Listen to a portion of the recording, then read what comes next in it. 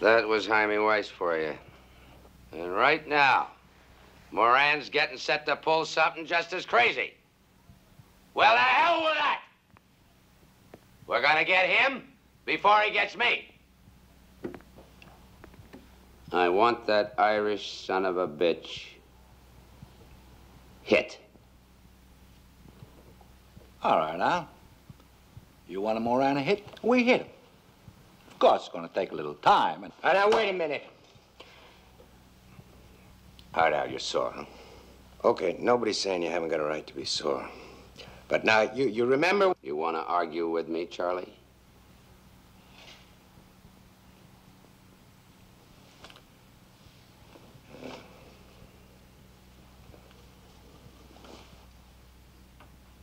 Work it out, Frank.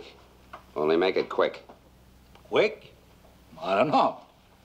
To tell the truth, Al, there's a whole lot about the guy we don't know to begin with before we could take the chance to put him on the spot at all. So... I don't want to hear all that. Everybody wants to argue. I told you what to do. How long is it going to take? I don't know what to tell you. Honest, I don't. Like I told you, we got nothing to go on. I can't hear you, Frank. 5 weeks. 6 at the most.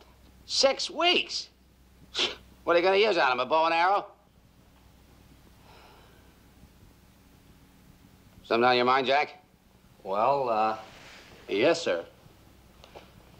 Maybe I'm wrong to butt in like this, but the last couple of months I've been doing a little checking up on Moran. He lives at the Belden Essex Apartments on Lincoln Park West, apartment 5C. Uses the name George Miller. He's crazy about his wife and kid. He stays home most nights. Never goes anywhere without 2 torpedoes, Willie Marks and Ted Newberry, both bad guys to tangle with. If that's any help, Mr. Capone. You left something out, Jack, where he buys his PVDs. I said I wish I had a couple of hundred like him. Now you know why. Come here, Jack.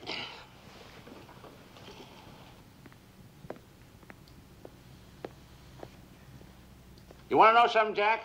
I like a guy who can use his head for something beside a hat rack.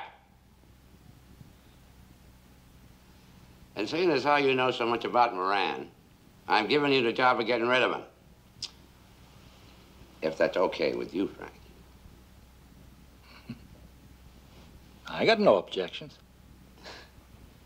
Think you can handle it, kid? Yes, sir.